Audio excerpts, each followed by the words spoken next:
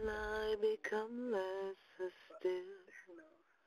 Lord, empty me of anything that will keep me from your will. For only in my weakness can your power be fulfilled, Lord.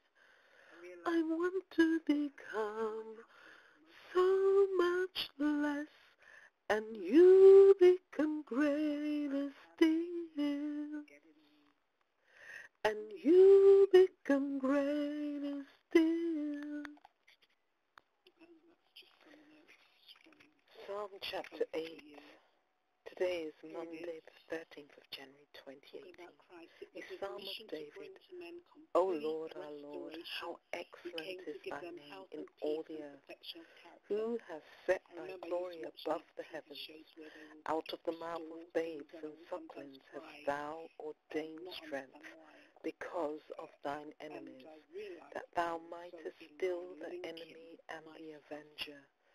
When I consider thy heavens, the work of thy fingers, the moon and the stars, which thou hast ordained, what is man that thou art mindful of him, and the son of man that thou visitest him? For thou hast made him a little lower than the angels, and hast crowned him with glory and honor. Thou madest him to have dominion over the works of thy hands.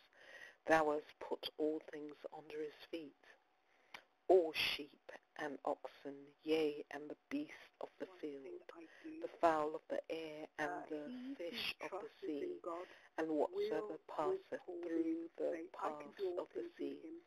O Lord, our Lord, how excellent is thy name in all the earth. Psalm chapter 8, we may, with the help of God, rise above them. Psalm 147:4. He telleth the number of the stars, and he calleth them all by their names. Daniel chapter 12, verse 3. And they that be wise shall shine as the brightness of the firmament, and they that turn many to righteousness as the stars forever.